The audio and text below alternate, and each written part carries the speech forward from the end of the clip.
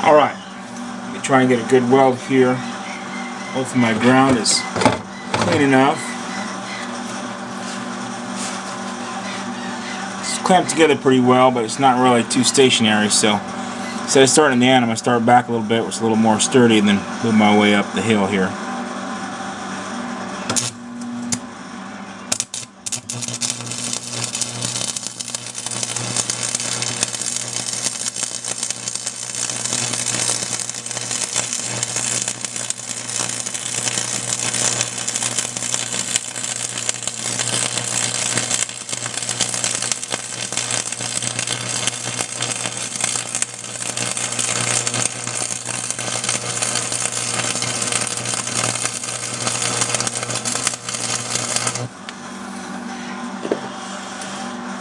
Alrighty, not too bad, still glowing, so now I got some pretty good penetration there.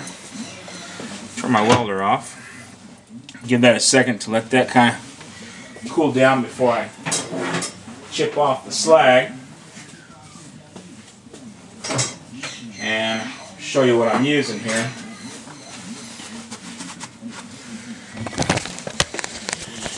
Let me flip this around. Alright, so there's the weld there.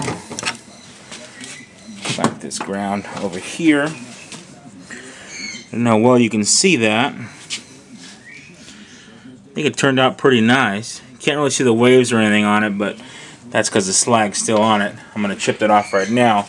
I'm using 3 30-second diameter electrodes here. The size is E6011s from good old Harbor Freight Specials. 2 pounds of them, pretty cheap. And I'm using a Miller 225V Thunderbolt. This is an old school welder right here. And what I've learned here is from the welding chart, the thickness of the metal I'm using, I should be running about, on the 3 30-seconds here, between I guess 40 and about 75 amps. So right now, you can see right here I'm on the 3150 side. The marker's right here, and that's about 60, maybe 62, 65 amps, and that looks like it's going to work pretty darn good. So I love my old welder.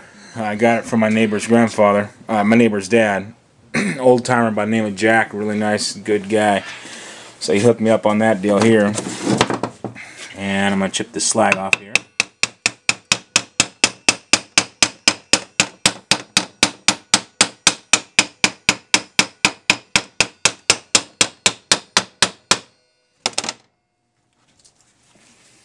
Sorry about all that noise.